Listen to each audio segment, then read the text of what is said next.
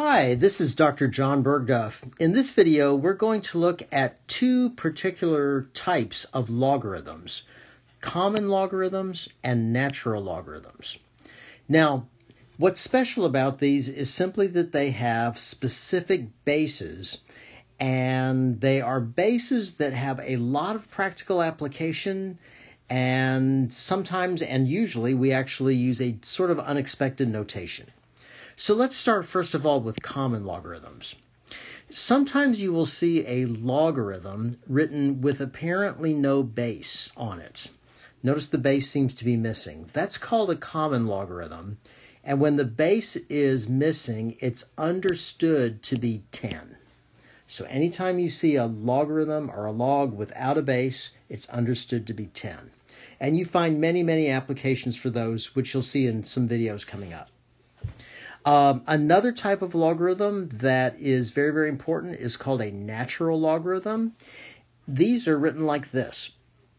Instead of log at all, you have ln, logarithme naturel, pardon my horrible French, but that is French for natural logarithm, so ln, they have the adjective following the noun.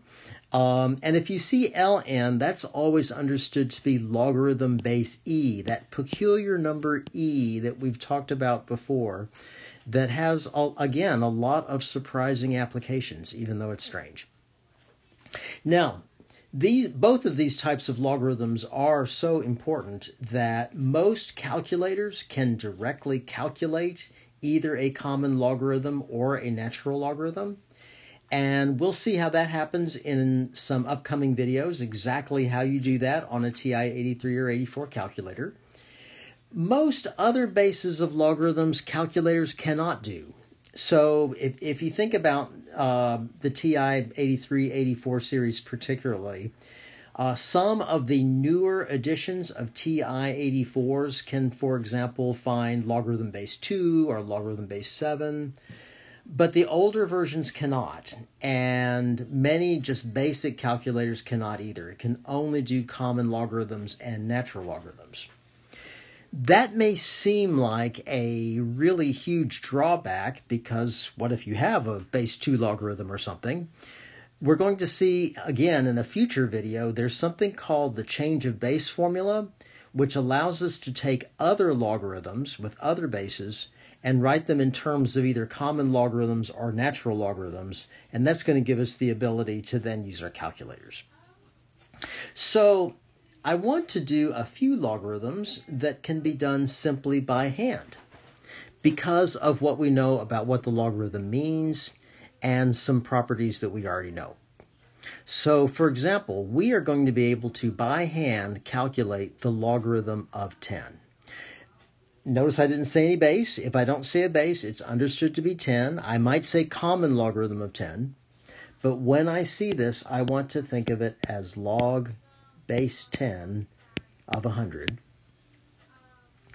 And there's a couple ways you could look at this. One way would be if you go to the basic definition of logarithmic notation, when you have something written in the form y equal log base a of x, that means in exponential form that x is equal to a to the y.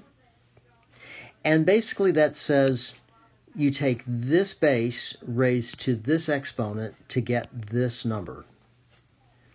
So the a raised to the y gives you x.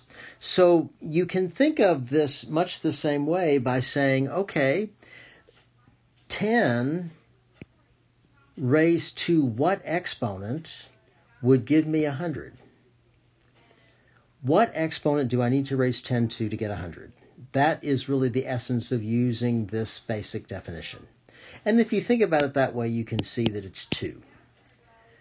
Again, 10 raised to what exponent would give me 100?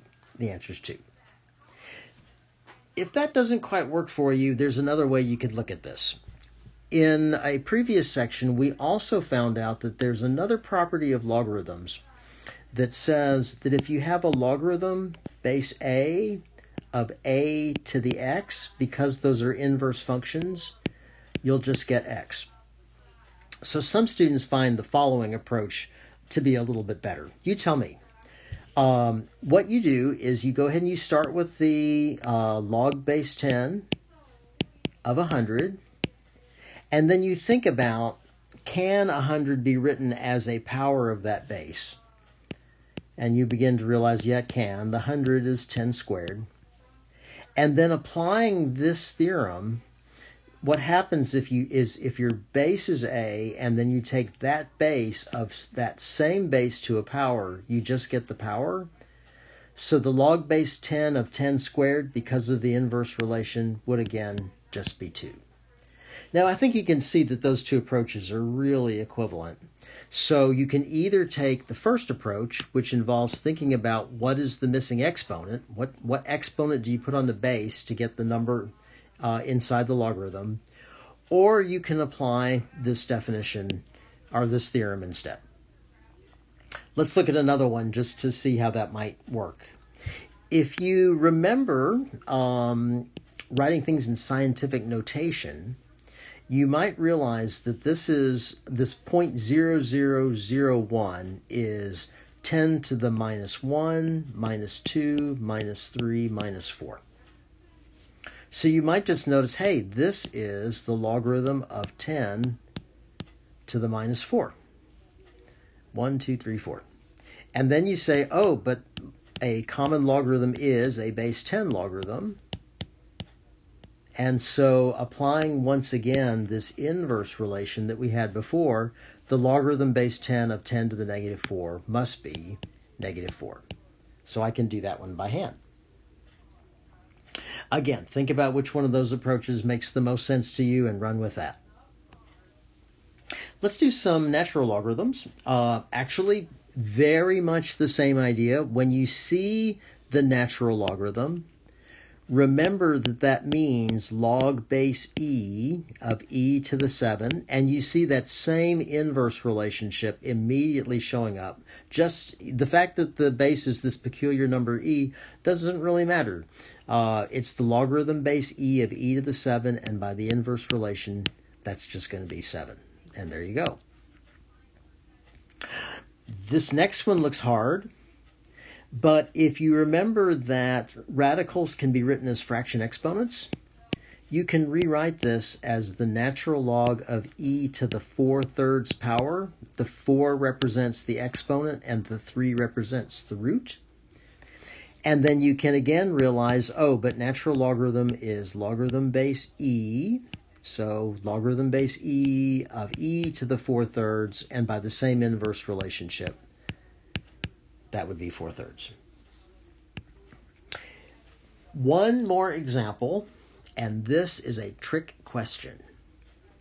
So before you look at this very much at all, what you want to do is remember that the domain of any logarithmic function, no matter what the base is, whatever it may be, just use a for any base, is always just 0 to infinity. What that means, negative 10 is not part of the domain. So if it's not part of the domain, then the logarithm is going to be undefined.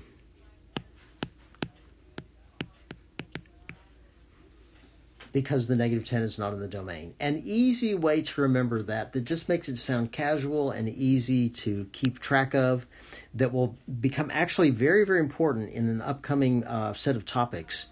And that is simply that you can only take logarithms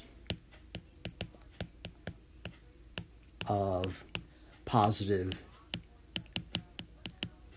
numbers. Hang on to that. It's a more casual way to say that the domain is 0 to infinity with the open parentheses on the 0.